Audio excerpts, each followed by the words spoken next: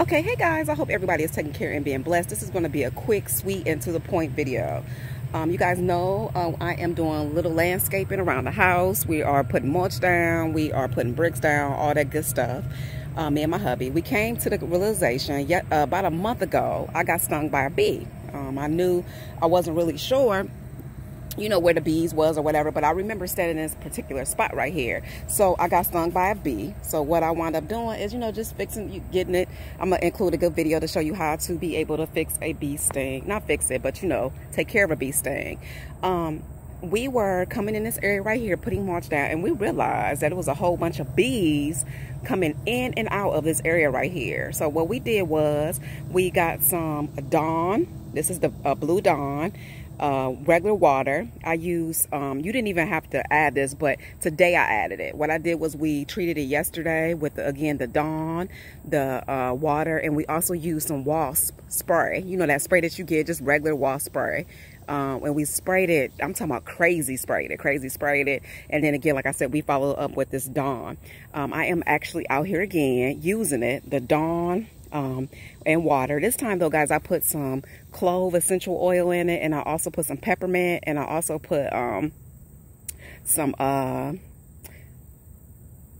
clove, peppermint, and cinnamon.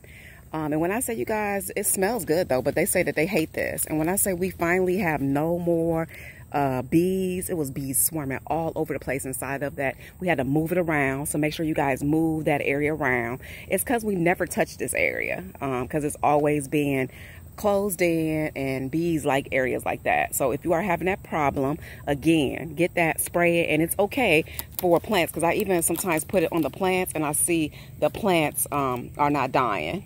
Flies do like it though. I'm seeing that flies are coming around too. So if you're having flies, it may kill a fly too. But again, just wanted to come to you real quick. If you're having problems with bees, you don't got to go out and go buy that expensive stuff. Buy you some wasp spray, like I told you, if you want to. I said that helps too, because we wanted to double do it.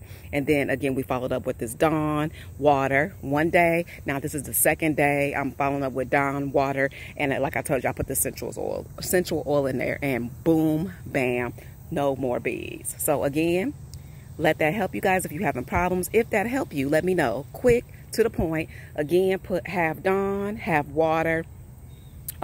Just make sure it's nice and blue, you know, not too much water, not too much Dawn. Use your discretion. And again, add the essential oils just for that extra coverage. Try all that and see what happens the next day. Okay, guys, take care, be blessed, and I will chat with you later. Bye, guys.